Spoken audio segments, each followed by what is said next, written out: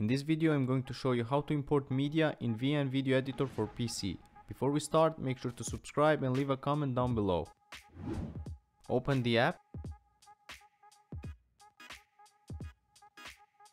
Click on the plus icon down below and then click on New Project. To the right of your screen you can see the option Open Media Folder. Click on that. Now select the files you want from your folder. I have them in my desktop.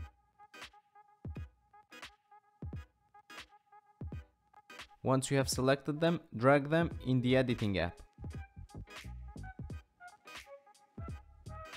As you can see, when you scroll down it says successfully imported files to Android. Now don't worry if you don't see the files appear. Go back and click on New Project again. The media is all there in videos and photos. Now you can select the files you need and import them into your timeline.